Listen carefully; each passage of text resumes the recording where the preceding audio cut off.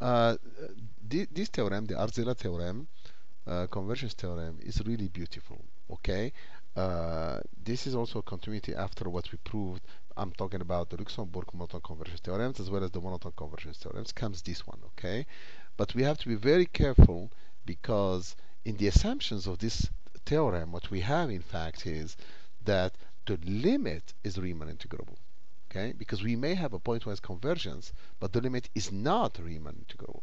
Okay, so this is very, very dangerous. Okay, so in any case, so what we have here is that what are the assumptions? Let's go back again. So we have this sequence,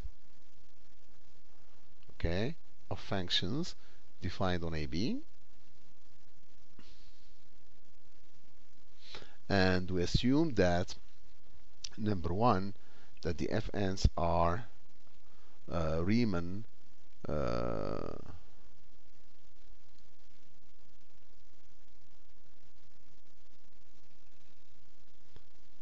integrable. Two, we assume that the fn converge to f pointwise. We assume that f is Riemann integrable. These are all strong assumptions. And we assume that the sequence are bounded. So in other words, that fn of x is less or equal than m for all n.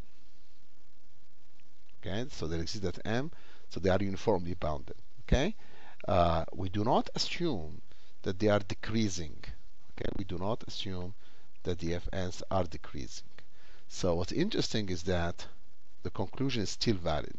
So how do we do that? So we need to come back to something that will be either increasing or decreasing. For that, so we start by the following. So first we set fn bar of x to be absolute value of fn of x minus f of x. Okay, so what do I know now? So this sequence here, the sequence fn bar are positive.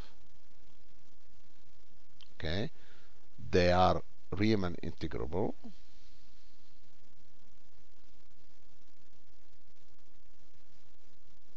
And they converge pointwise to 0. Okay, great.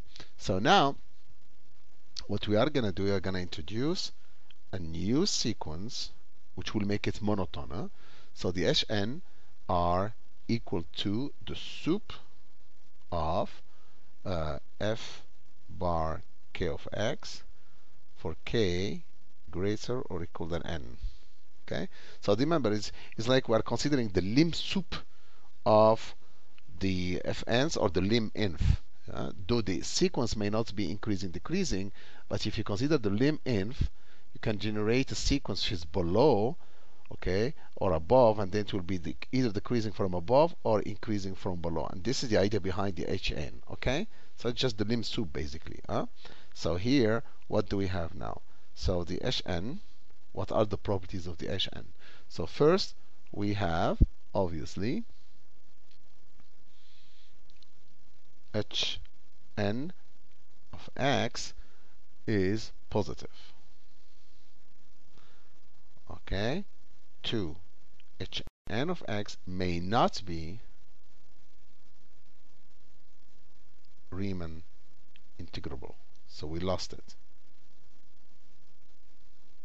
Okay? 3.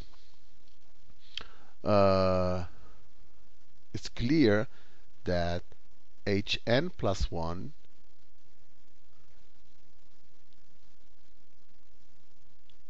is less than Hn because we are taking the sup over a smaller set. Okay? Sup over a smaller set. So it is decreasing. Okay?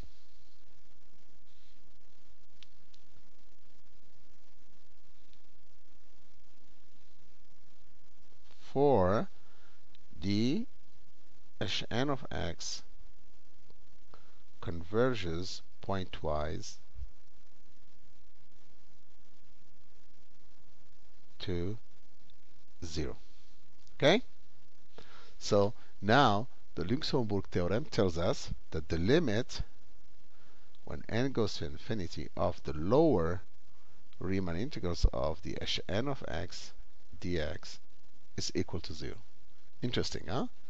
So now, since Fn bar of x is less than Hn of x and Fn's are positive, then we have the limit when n goes to infinity of the lower integral of Fn bar of x dx is equal to 0.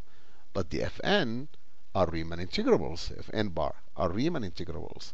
And therefore, limit of the integral from a to b of Fn bar of x dx is equal to 0. Next, we have the property, because of Riemann integrability, we have that since everything is integral, since Fn and f are Riemann integrable, so we can use the properties of the Riemann integrals, that absolute value of Fn minus f dx, this is less or equal Fn of x minus f of x dx, which is equal to the integral of Fn bar of x dx, which tells us that the limit of a to b Fn of x minus f of x dx is equal to 0 when n goes to infinity, which implies that the limit of the integral of Fn of x dx equal f of x dx. This is very, very powerful how we came all the way, pieces, like a puzzle, pieces. We start with Luxembourg monotone convergence theorem, then monotone convergence theorem, then Arzela's theorem.